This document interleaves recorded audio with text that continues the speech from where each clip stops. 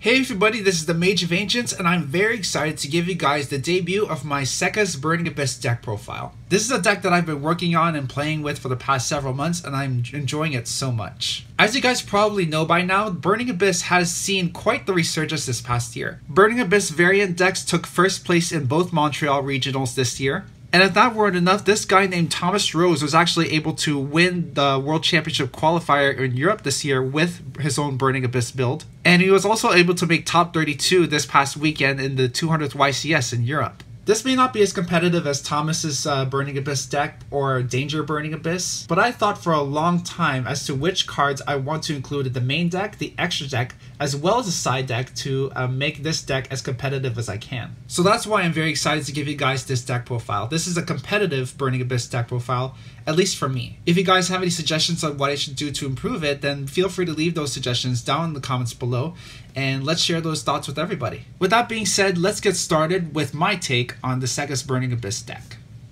So to start off with the monsters, of course, I run the Malabranch of the Burning Abyss monsters. For those of you guys who don't know, most Malabranch monsters have effects that you can trigger when they are sent to the graveyard. I mean, if they are sent to the graveyard. So, to start off, of course, 3 copies of Skarm. This is your searcher. What this does is that you can search for any level 3 Dark Fiend in the end phase of the turn in which Skarm is sent to the graveyard. Once per turn, of course. Then after that, 3 copies of Farfa. This targets any monster on the field and banishes it until the next turn. And 2 copies of Libic. This is my personal favorite because maybe you have a Burning Abyss monster in your hand, for example, that you just want to get onto your field. Libic lets you special summon a level 3 Dark Fiend from your hand onto the field with its effects negated. And then, of course, Graph lets you special summon from your deck. Seer lets you special summon a Burning Abyss monster from your graveyard. And then after that, Rubik. It doesn't have any graveyard effects. It's just there because it's a tuner. Alec lets you target a face-up monster on the field and negate its effects until the end of the turn. Calcab lets you bounce a set, spell, or trap. And Barbar lets you banish any number of Burning Abyss, actually up to 3 Burning Abyss cards from your graveyard and deal to your opponent 300 points of damage for each. So these are the Burning Abyss monsters that I have in my main deck. I would like to include Drykig, but the thing is I don't see any reason why to. There's also one called Kagna. I don't know which one does what. Either way, these are the Burning Abyss cards that I run in my main deck. And I think this is the right ratios, and these are the right cards to run. And now for my supporting monsters. Standard in pretty much every other Burning Abyss deck, of course, I run 3 Fiendish Rhino Warriors. This card protects your Fiend monsters from getting destroyed by battle or by card effects. So, every Malabranch monster in the main deck has the effect where if you control any other monster that is not a Burning Abyss monster, then it's destroyed by its own effect. But Fiendish Rhino stops that from happening, so that's the reason why it's standard in pretty much every Burning Abyss deck. It also has that extra effect where if it's sent to the graveyard, then you can send one other Fiend monster from your deck to the graveyard. Then afterwards, this is a card that I have not seen players use, whether they're playing Burning Abyss or not. But this is a card that I've decided to use, and that card is Mathematician, and I run 3 copies of that. Mathematician lets me send any level 4 or lower monster from my deck to my graveyard. And I would usually send Edgem Sabers, and I run 2 copies of that. So the standard combo that I would go with is that I would normal summon Mathematician, send Edgem Sabers from my deck to my graveyard, and then since it's in my graveyard, that I can use its effect to put any card from my hand onto the top of my deck and then special summon it, and then I can go into a Dante and then mill that card from there. And the other graveyard active cards that I use are 2 copies of Pero Cerberus. If you take damage from either battle or by an opponent's card effect, then you can banish this card from your graveyard and then target and destroy any card on the field. I also run Necrogarna. This basically negates your opponent's next attack by banishing it. And Fairy Tale Snow. This is a card that I never expected to use before I started watching other Burning Abyss deck profiles. This is a really good card. After you have a lot of cards in your graveyard that you don't really need, that you can banish those cards and then special summon your Fairy Tale Snow and then disrupt your opponent's plays. Then after that, of course, I run my 1 copy of Tour Guide from the Underworld, as well as 1 copy of Crane. Both of these monsters special summon monsters with their effects negated.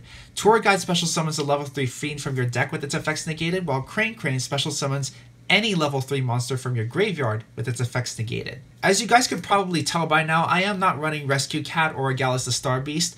Those two are really good cards. What you can do is that you can use Gallus' effect to reveal it in your hand and then mill the top card of your deck and then special summon it. At least that's what I remember. Rescue Cat is basically an extender for Gallus the Star Beast, so you can normal summon it, and then afterwards you can special summon 2 Gallus the Star Beasts straight from your deck, and then you can overlay for a Dante. I don't have Rescue Cat or Gallus the Star Beast mainly because I can't afford it, but if you guys want to run those cards in your own Burning Abyss deck, then by all means, go ahead and do that. Then after that, I can't believe I'm actually saying this, but I'm just super glad that I finally got my hands on these cards. I run 3 copies of Ash Blossom.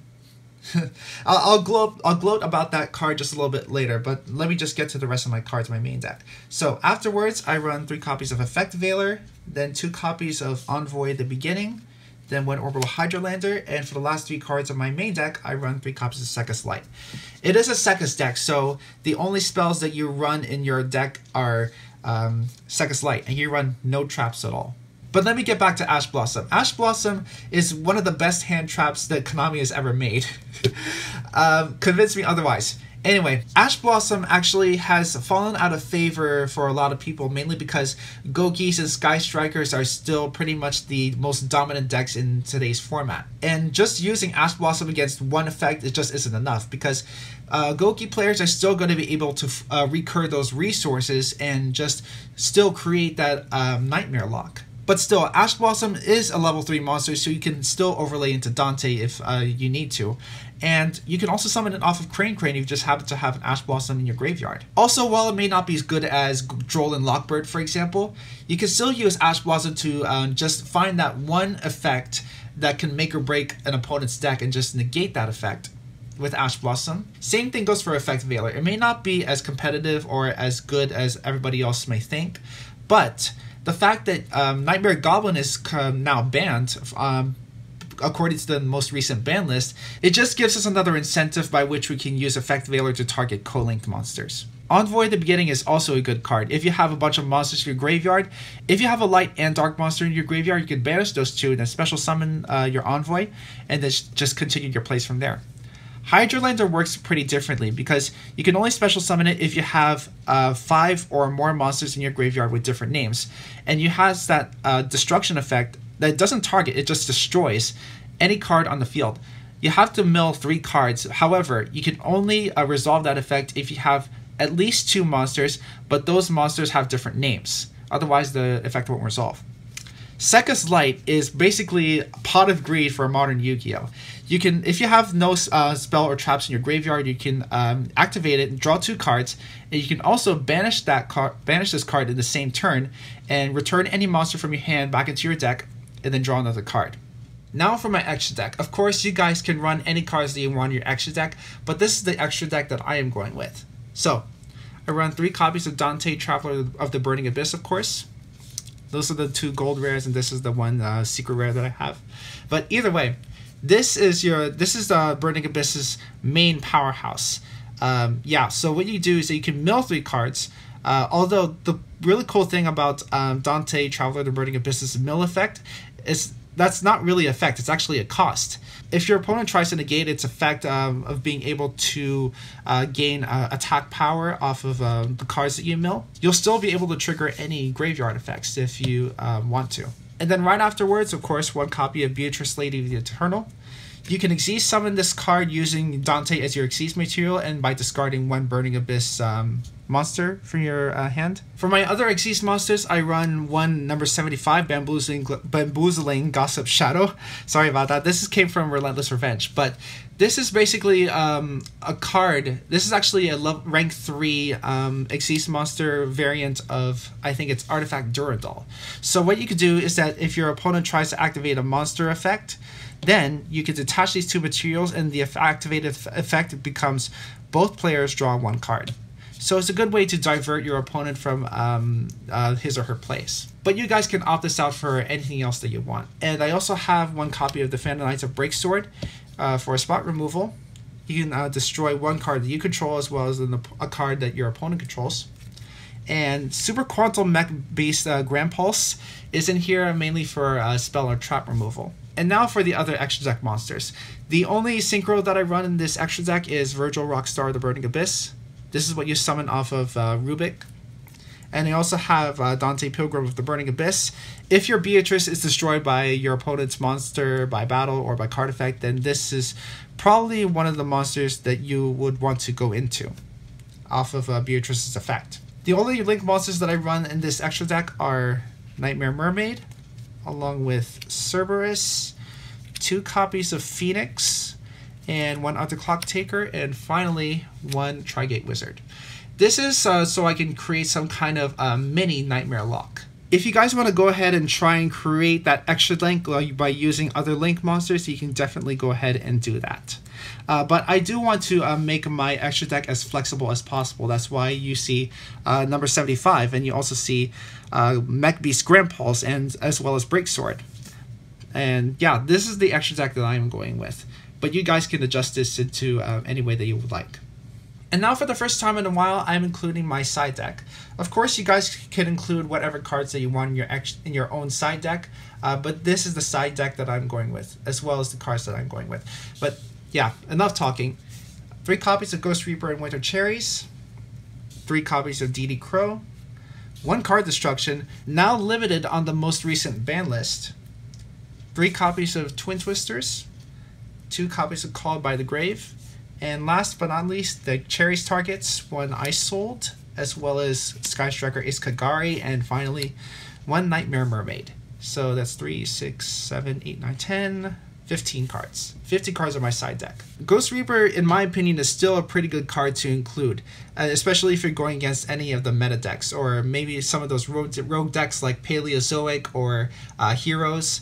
So what you would do is that you would discard this card, and then reveal any card in your extra deck, any monster in your extra deck really, and then what you can do is that you can force your opponent to banish any copies of that monster from their own extra deck. So that's why I included these extra deck monsters. I sold when I'm going up against Heroes or Gokis or any other warrior based deck.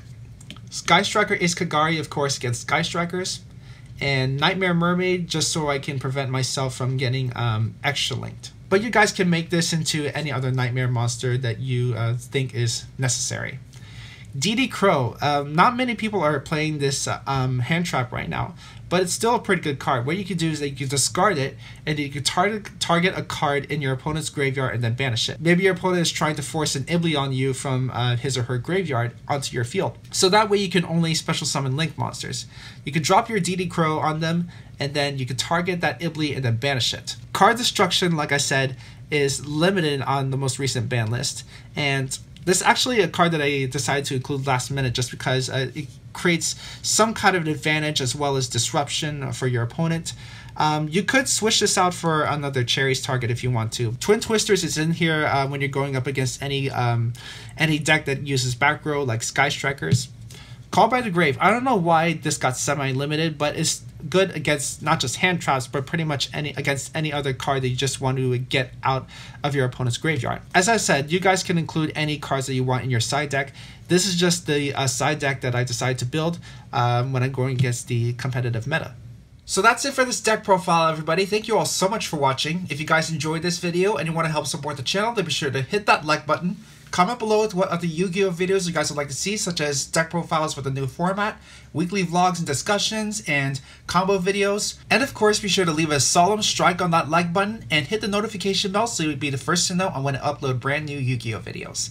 Thanks for tuning in, everybody, and I will see you next time.